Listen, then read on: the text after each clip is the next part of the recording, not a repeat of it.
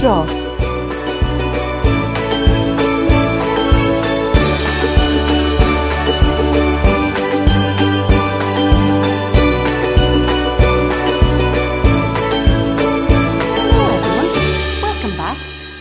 Tina, and I'm here to show you how to draw a new cartoon character. So have you got your pencils ready? And your paper and your imagination? Now I like to start off everything with a circle, and the circle gives an indication where the different parts of the body are going to go. So are you ready? Okay, here we go. We're going to draw this cartoon character with a circle, and a circle is for the head.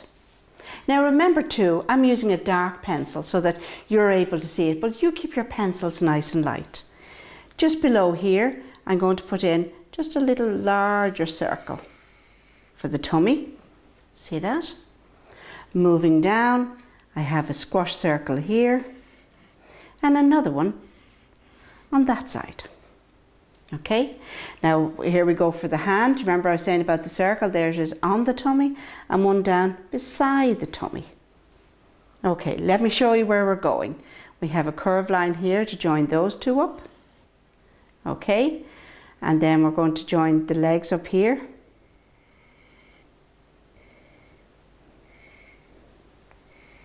See that? And there we have it. All right, now here we go. Starting up the top, we have N for north. Down the bottom, we have the slippery slide, we have the South Pole. Over here, we have the windy west, and here we have the east side.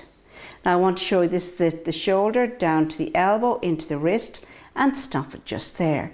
And this one is coming from the shoulder down, so it's down by the side, and you can see that's bent there at the elbow. See that?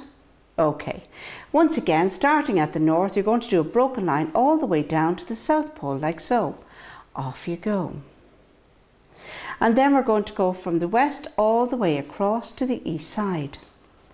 Where the two lines meet becomes the centre of our character's face, and that's where we find the noses, don't you suppose?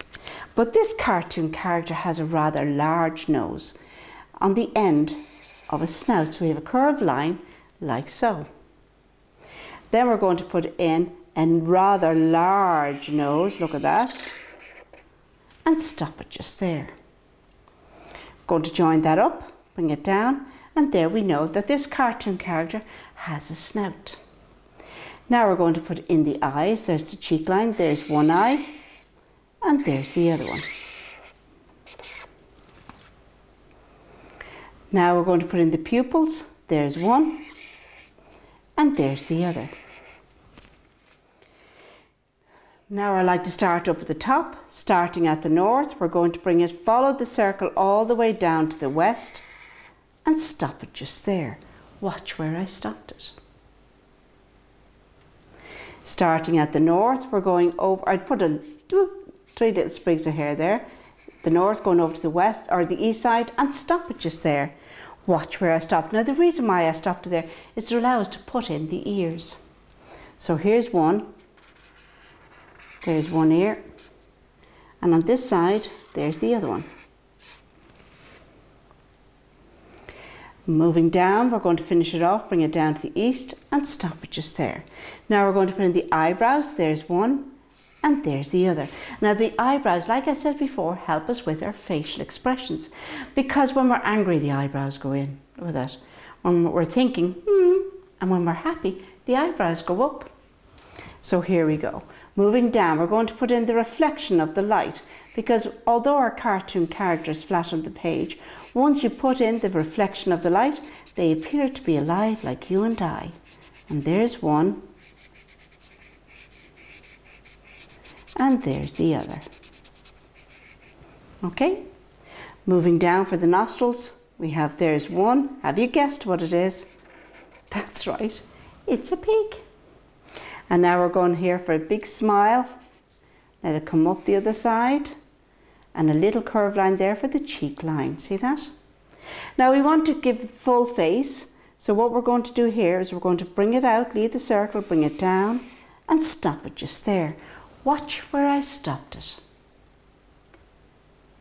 Once again on the other side, bring it out, leave the circle a wee bit, bring it around, and stop it just there. I do declare and stop it just there. And the reason for that is I'm going to put in this little chinny chin chin. Okay, now we're moving down here to the trunk of the body. Here we go. We're going to follow this arm out and down and stop just there. That's the outside of the right front leg. Now we're going for the tummy. We're going to bring it down. Watch this. We're going to follow the tummy around, bring it down and stop it just there. Watch where I stopped it. Bring that down, join that up. See that? Now, this is what we can see. So we have our little trotter, bring it out. And there's this little hoof on that side. All right. Now, over here, we're going out for the left arm, left elbow, back around to the left wrist, and stop it just there.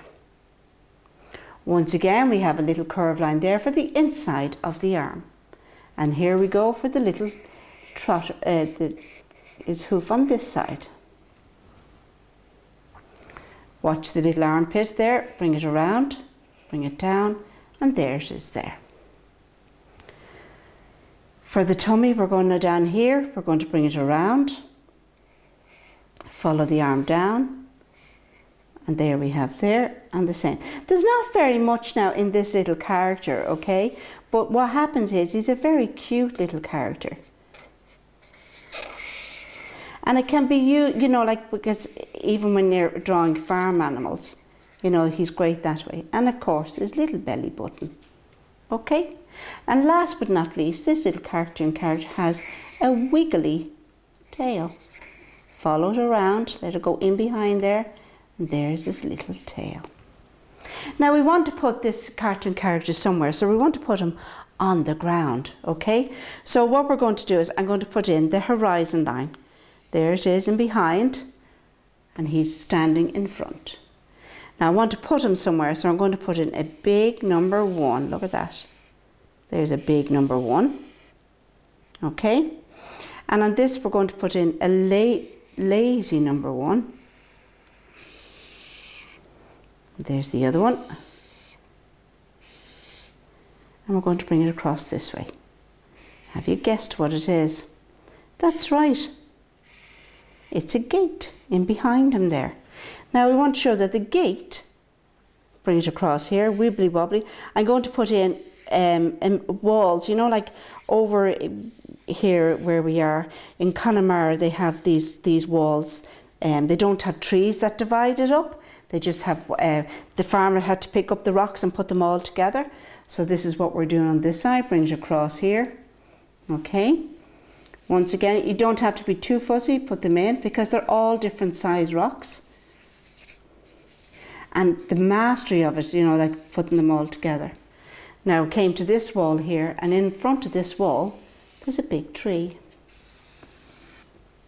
Up, down, all around, up, down, grass to be found. Leave the pathway, up, down, all around, up, down, grass to be found. I'm going to change my black felt pen. It doesn't look too healthy. Now, I'm going to finish off our tree here. There we have a vase. Oh, that's better. I want to put in our canopy of the tree. There we go. Bring it across and up.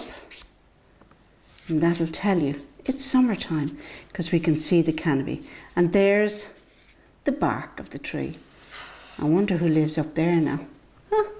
In that little house, I wonder. Mr. Squirrel, I'd say. In the background here, I'm going to put in rolling hills, look. Still filling out what's going on in the background. All right. And the pathway here, we're going to bring it out, look. Wiggly wobbly, there we go. I'm going to put pebbles on the ground. Pathway. And there we have little flowers. 1, 2. Going up the top here, we're going to put the sun is out. Nice and small there in the background. Maybe a cloud or 2. There's 1, 2 little birds. Okay, and in the background there you can see on the gate, just in between there. Now, a few bushes in the distance. And as you can see, we're just building up this little cartoon character and we're putting them out there in the pasture. All right? Now, we get ready with our colours. First of all, we have the sky. Starting at the top, we're going to colour in our sky. Now, I love crayons, as you can see.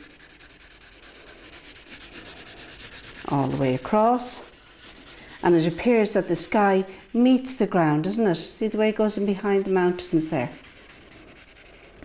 See that? Same on this side. There we go, over that side, Tina.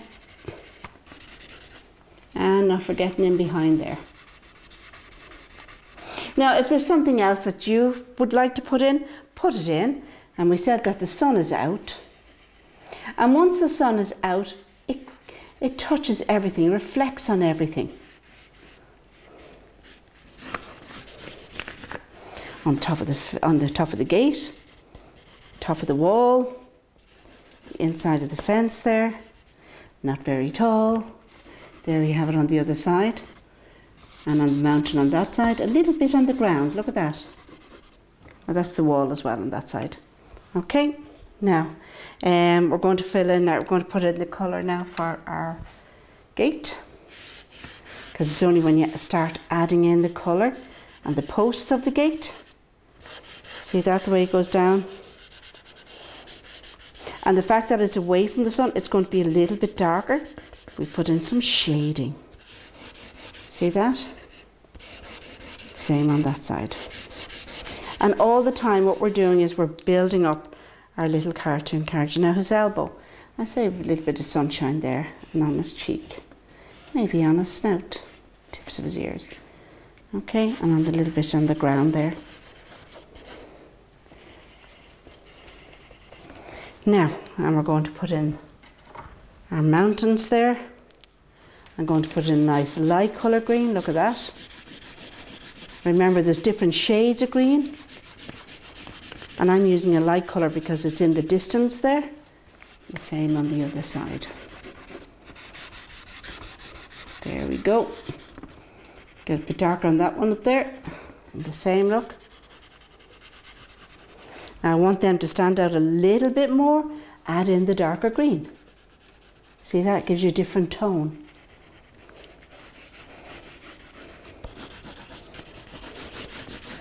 And that's the beauty of crayons, you can put one over the other. Now we're going down here, we're going to fill in the trunk of our tree. I'm using the side of the crayon because I'm using a rather large art pad with me now today on my easel. It's darker up the top there, shading away from the look underneath there. And now we put in a little bit of the sun reflecting on the trunk of the tree there. Look at that shading. It looks really well. What else do I need? Oh, the grass. Put that into a different colour, look. And the same, because you can see through the gate. Because it's a wooden gate. Can't see through the wall. Alright? Do up, down, all around. Up, down, grass to be found. Now, like I'm using these colours, everyone has their favourite colours to use, or the way we all see things differently and different shades, and that's perfectly okay. Because if we were all looking at the same thing and drew the same thing, it's, my goodness, nice to have variety. Now our little wall, a little bit of brown here. No, it's grey, Tina. Grey. I'm going light colour grey, okay? And I'm going to show you what I'm going to do. Still haven't done my little piggy yet, but we'll get there. Nice little piggy.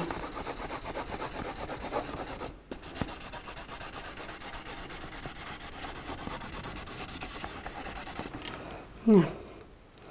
Little bit of shading under the piggy. Side of the crayon. He's casting a shadow, see that? The flowers and the tree. across this way as well. All right. Fill in our little pathway. And now we're on to our little piggy. Okay, and I'm going to colour in my little piggy pink. Here we go, nice and light.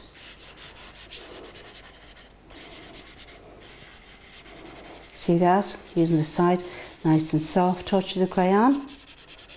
All right, same on the trunk of his body, around his little tummy. His little arm there. We'll colour in the trotter different, his hooves a different colour. And all the time we're building up our little character. Now, if you like your little character have jeans, give him jeans. You can put jeans on him. His little hooves there.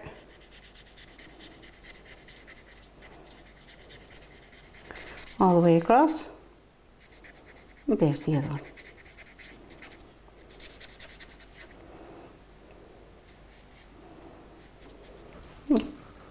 Oh, the little tail, Tina. Watch this. There's the little tail.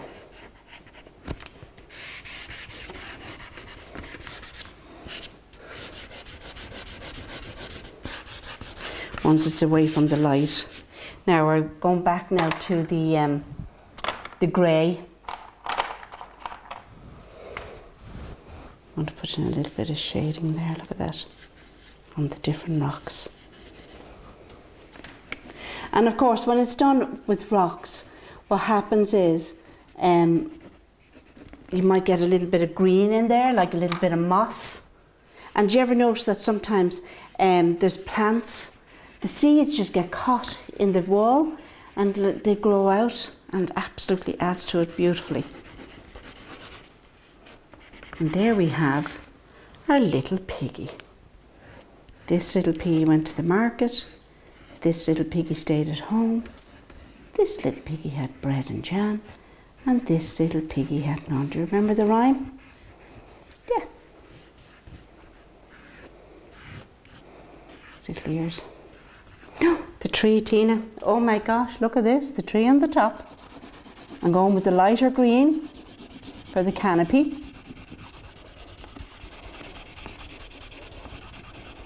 Okay, and then I'm going to go for the darker green because it gives it different tones and it's darker in there because it's away from the sun.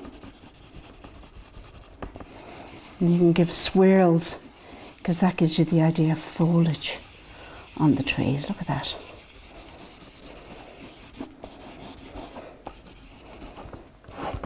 Bit of moss on the tree. Well, usually that tree, when you find moss on the tree, that means it's north facing, because that's the only place the moss grows on a surface. Now, this little snout that just sticks out. There you go.